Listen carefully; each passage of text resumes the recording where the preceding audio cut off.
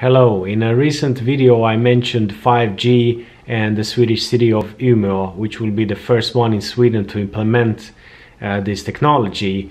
With already the other wireless technologies available, 5G will be added upon that, so it will be much more radiation in that city. And I mentioned briefly how this decision was made without regard for public health nor the public interest. And in this video I just want to shortly focus on that, and who knows, probably you have the same thing going on in your country, maybe in your city, so you can take some inspiration here and try to contact the responsible people and see how they answer. Regarding politics, they have a lobbyist. His name is Robert Winroth, and he's a Green Party member, Miljöpartiet as it's called in Sweden. And Miljöpartiet is directly translated to be the environmental party, which is kind of ironic in this context. And it's not a coincidence that they picked a Green Party politician, because for the last 4 years Peter Eriksson, a former Green Party leader on the national level, has been in the digitalization ministry. So he was responsible for the digitalization of Sweden, Swedish schools, hospitals, all of that. So it's not a coincidence that they picked the Green Party member in Umeå. Initially I contacted the Health and Environmental Protection Agency in Umeå. I asked them this: have you conducted or used any research that clearly shows that the 5G technology is safe for people? What have you done, or what research have you taken part of or leaned against? And could you please share it?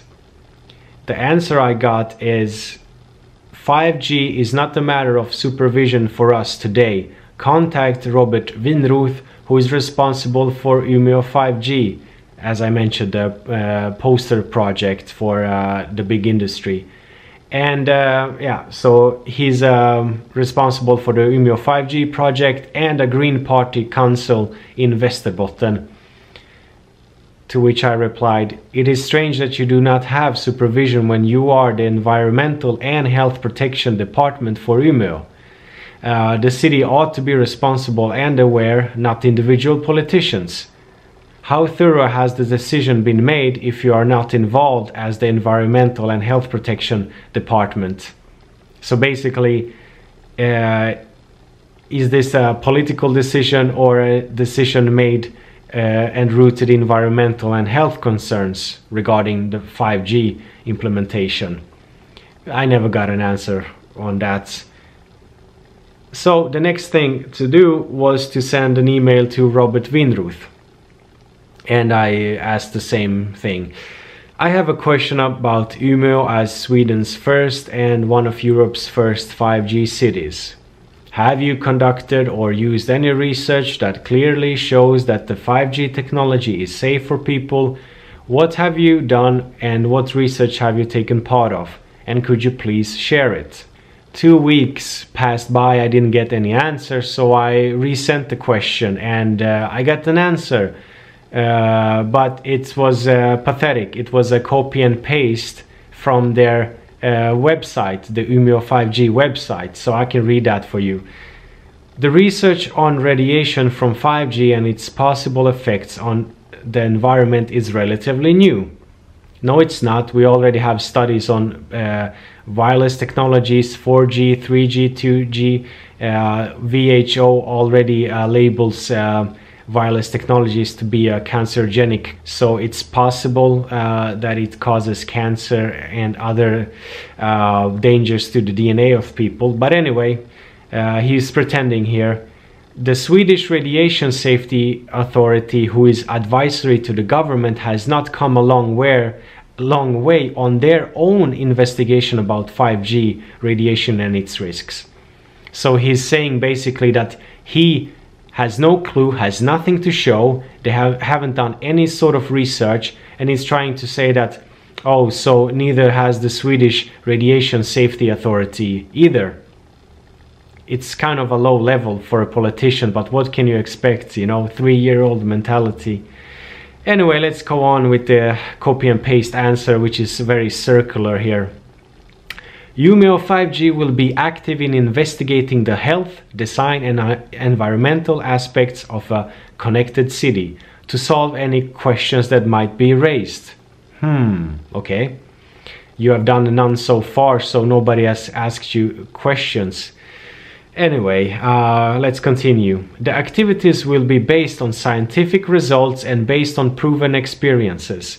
So as I mentioned, there are already studies out there and research, but they haven't based their work on any of those. Yet he writes they will do that, which is once again trying to sort of put lies into a circle kind of statement.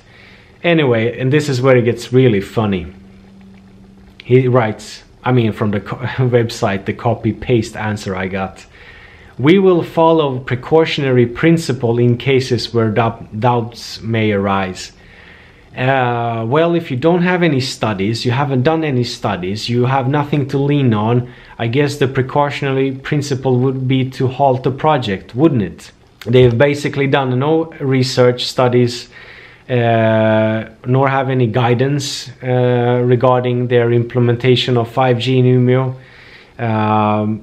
The politicians like him and the people involved in this project are responsible for possible consequences of the increased exposure of radiation the people in Umeå will experience. They are responsible, you know. There's no two ways around that, especially when they don't even bother to answer simple questions.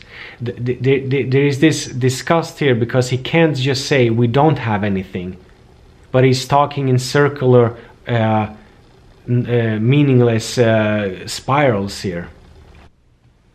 In this video I just wanted to illustrate how big implementations are done by a very few people. You know, all the people who work for Ericsson and the telecom companies, they work, they produce the things, they develop the technologies, but the decision making, the implementation is done by very few people. And the general public is often not that interested nor aware until, and not even then if mainstream media reports on something. So it's very interesting, and you know, I invite you to contact your decision makers on any question you have any doubts about, just to see how they answer, and share that answer with people, you know, friends, family, and if you use some social media, just, you know, if more people did that, we could actually make a, you know, bigger habit of doing this, because then they wouldn't be inclined to give you copy-paste answers from their website just to sort of treat you as a fool and think that will sort of you know, trick you around into thinking you have actually gotten an answer with some nice words.